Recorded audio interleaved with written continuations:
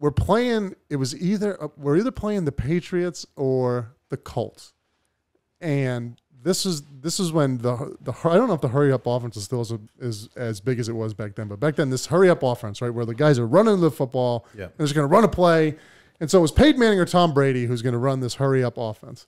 And Rex Ryan comes up and he says, "Okay, here's what we're going to do." You know, because they want to run these hurry up offenses to keep the defensive personnel from switching in, right? How many times does Tom Brady catch a guy, you know, going on, you know, 12 guys on the field because he hurries up, they're great at it. And they're trying to sub guys out.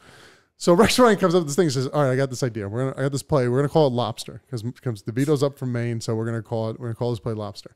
He said, "DeVito, what we're going to do is you're going to fake an injury." It's like when we're playing, it was either Tom Brady or Peyton Manning. He said, we're going to fake an injury, and I want you to go down so that if they start doing this hurry-up offense, we'll call this fake injury. You go down, and we'll be able to sub in our guys. We'll be able to sub our guys in and out and get the right personnel on the field." And say, "Okay, let's do it." And originally I was so honored that they name a play after me, but then I come to find out I was just the guy they can most afford to have off the field for the next play. Tomato. It doesn't matter. If he's going to sit out a couple of plays, it's going to be Mike. funny. Right. So we're in practice, and he goes, "Okay, let's run Lobster." And now everybody knows this, right? So everybody gets this, but Mully's the only one that doesn't get the memo that this is going on. And so I say, "Okay, DeVito, we're going to run Lobster, fake it, and we'll switch our guys out. We'll just practice it, logistics, see how it goes." And so we run Lobster, and I'm on the floor, and I'm selling it, right? I'm grabbing my knee, and I'm like, "Oh, I'm hurt, you know?" And Mully comes running over. He has no idea. Again, he has no idea. Now, Mully's a Christian guy, brought me to Christ. I mean, as religious as they get. And he comes running over. He goes, Mike. And then he drops to one knee. He's like, "Jesus, I just pray in your name." And now everybody knows what's going on. But I'm like, "Jesus, I pray healing over my," right? And he's Pentecostal, so he's speaking in tongues. He's anointing. He brings up the whole line. Pentecostal. What is doing that?